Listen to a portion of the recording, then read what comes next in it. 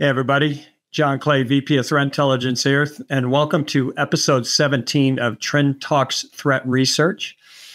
And I wanted to talk about our 2025 predictions report. So every year, Trend Micro publishes a predictions report. We go and talk to our futurists and our forward-looking threat researchers and ask them to provide us some information about what trends that they think we will see in the coming year across whether it's the adversary's use of malicious content to what our organization's dealing with around AI. So let's talk a little bit about some of the different things that we cover inside the predictions report. And by the way, I will link to the full report in the description.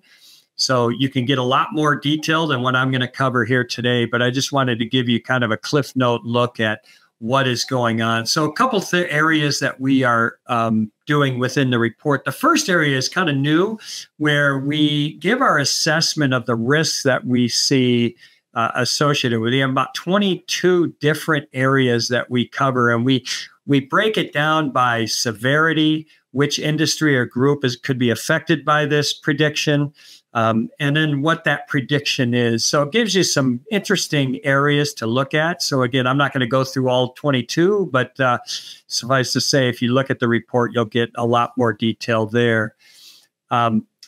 The big area that we cover is artificial intelligence, AI, and generative AI, and how the adversaries are going to be utilizing it in the coming year, whether it's through deep fakes, malicious digital twins, what tools are being sold by the adversaries in their marketplaces. All of that AI generated content by adversaries is only going to make it a lot harder for people out there to identify if something's legitimate or not. But we go into a lot of that information. We focus on the consumer a little bit in that area because we have a whole section that is focused on AI for the enterprise. And this actually covers some of the aspects that if you're adopting AI within your organization, how you can deal with the challenges that might bring from safety use, security use, how to stop secrets from being sent out publicly, et cetera. So all of that is covered in that section as well.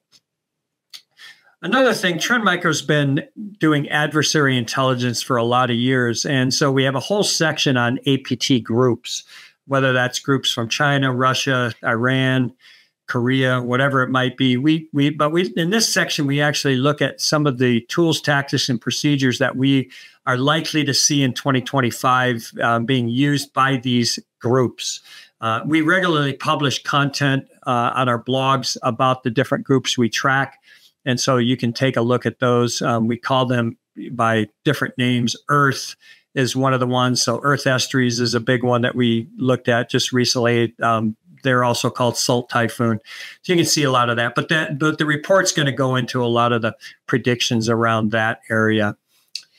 Another area, obviously, is with our zero-day initiative agnostic bug bounty program, which is the biggest in the world. We get a lot of vulnerability intelligence from that organization, as well as a lot of our internal vulnerability researchers. So whether it's pre-disclosure, post-disclosure, we're going to give you a lot of information about the types of vulnerabilities, even full classes of vulnerabilities that are likely to be exploited by these adversaries in the future. One of the things that happened recently is one of the gray market groups got taken down or just left the industry business. And so they aren't selling 0 days anymore. So we're likely going to see a shift in that market for sure. So interesting area that's happening.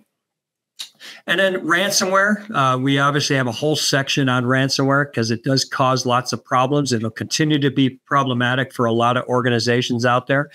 So we want to give you some insights into what we're going to expect from ransomware attacks in 2025. So we'll give you some good detail about that as well. And then lastly, we look at some of the attack tools, the living off the land tools that the adversaries are going to be utilizing. We look at even like malvertisement that is making a comeback out there.